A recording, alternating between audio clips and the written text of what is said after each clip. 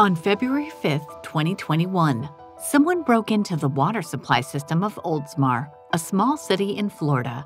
The hacker increased the levels of sodium hydroxide, better known as lye, in the water from the acceptable 100 parts per million to 11,100. Luckily, the operator on duty immediately noticed the change and reduced the levels of lye before the whole city might have been poisoned. It turned out that the cyber attacker was using TeamViewer, a popular tool for remote control of devices. How could someone access critical government systems so easily? Via a third-party app that's been gathering dust on the desktop with no one seeming to care. How was this possible? Unfortunately, the chance of water being poisoned is just one of the risks we face. Here is the list of federal agencies whose software is in dire need of modernization.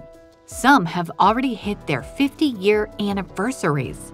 And cybersecurity is not the only concern.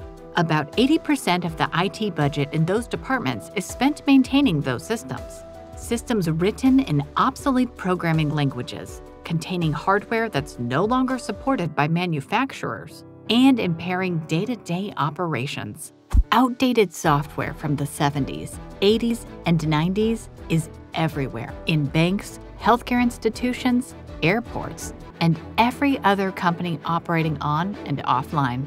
So let's talk about legacy system modernization and how companies restore their outdated software. Legacy is a kinder way of saying outdated.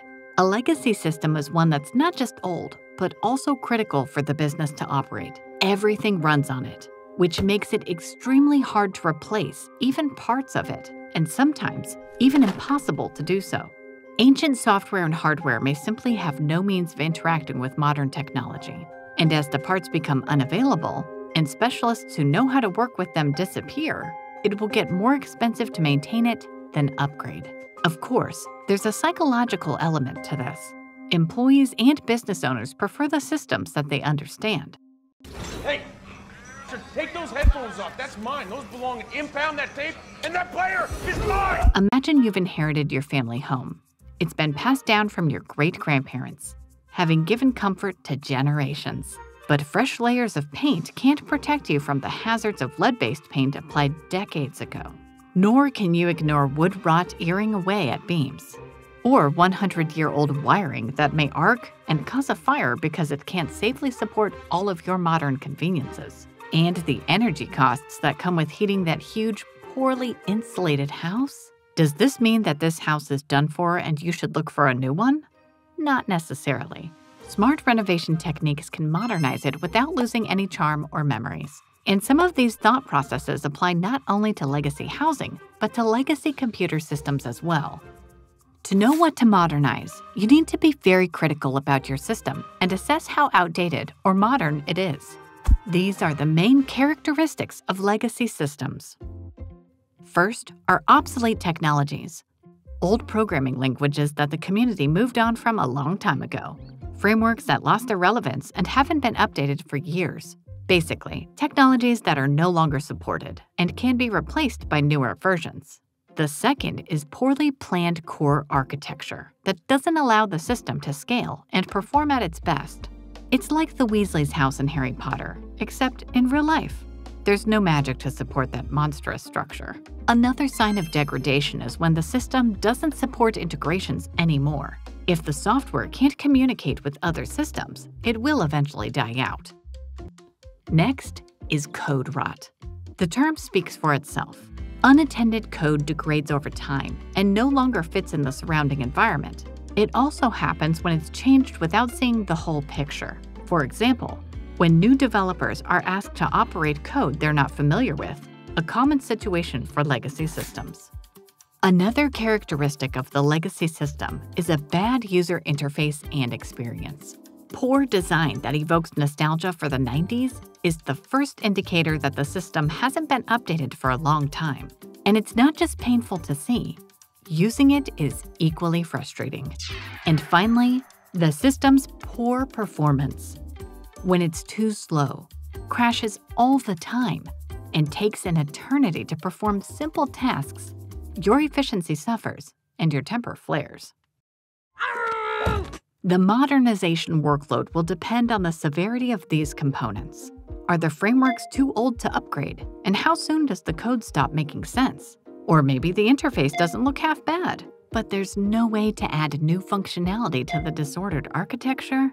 Whatever the case is, there are 3 common approaches to modernization. Let's start with the simplest and most popular modernization method: system migration to the cloud. Migrating some or your whole systems to the cloud means moving your infrastructure from on-premises hardware to the remote hardware, owned by a distant provider. Operating in the cloud is cheaper, requires fewer IT resources, and allows you to grow indefinitely. But you're still left with a tangled mess of legacy code and architecture. Netflix started their cloud migration journey this way. But after realizing that they've simply moved all their problems and limitations to the new data center, they decided to change how the whole company operates to take advantage of cloud capabilities. Many businesses follow the same path. The system is somewhat modernized for the move to take advantage of cool new cloud features. This process, called replatforming, is the perfect combination of effort and outcome. Businesses often choose to start with replatforming their database because storage is one of the largest bottlenecks for growth. Sometimes, though, the system can benefit from smaller changes and improvements. For example, by code refactoring, when the code is cleaned and edited without actually changing its function. Cohesive, readable code is easier for newbies to work with, not to mention that it also prevents the dreaded code rot. New integrations or even custom-built modules can make older systems more functional and modern. This doesn't require any architectural changes, but will result in a greater return on investment and competitive advantage in a shorter amount of time. Of course, smaller, incremental changes are easier to deal with, but be aware of one looming danger. You can't indefinitely support the decaying application. Sometimes you have to bite the bullet and agree to complete reengineering. Risky and expensive, but extremely rewarding and flexible.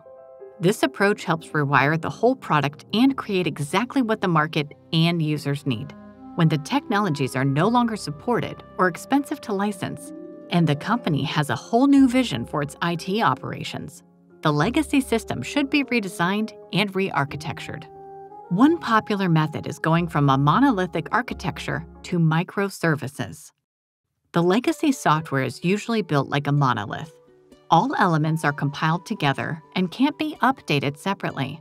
Microservices architecture, on the other hand, allows you to create small, independent services, each dealing with its own process. These services are physically separated and can be built using different technologies, whichever fit their purposes best. Harnessed by Netflix, Amazon, Spotify, Walmart, and many more businesses, microservices also allow for gradual re-engineering. You take one part of your legacy monolith, replace it with a microservice, then take another part, and do this until the whole application is transformed. But sometimes, even total transformation can't fix all problems, and the system needs to be replaced. Legacy limitations, outdated practices, and old thinking patterns can be so ingrained into the company's culture that it makes sense to just scrap your old tech and replace it with a custom or off-the-shelf solution with entirely new business logic. What do you need? How do you choose your modernization path? If you're still attached to the legacy system, go with the cloud. You rarely can go wrong with cloud migration. There are different ways to approach the cloud, and with the right team to guide you in the process, you can finish the transition within a year. This will allow you to fix the existing problems with new technology without sacrificing the whole operation. If you have a fairly modern technology foundation, a team of skilled IT people who know how to improve it, and some parts of the infrastructure already in the cloud, go the easy way and improve what you have. Remove design and architectural bottlenecks. Ensure the system is aligned with your tech goals, and keep a schedule of future upgrades, making sure you don't roll back to the old ways. Finally, consider total re-engineering or replacement. If your system is constantly crashing, doesn't allow for any integrations, and the only IT guy in the company is maniacally struggling to keep it all together? You need a revolutionary approach. Some say that a system should be rewritten every 3 to 5 years. Well, this is not realistic. Total modernization takes several years, and like any renovation project, misses several deadlines and survives many changes in the initial plan before it's finished. And of course, it can rarely be done alone. Legacy software is, after all, a legacy. It reflects the company's history and values, and it's never totally abandoned for newer, shinier things. Developers use it as a foundation to create an updated product with functionality that matches current demand and standards. And when treated well, the aging codebase, architecture, and interface won't be a burden, and modernization can become a healthy cycle rather than a painful necessity.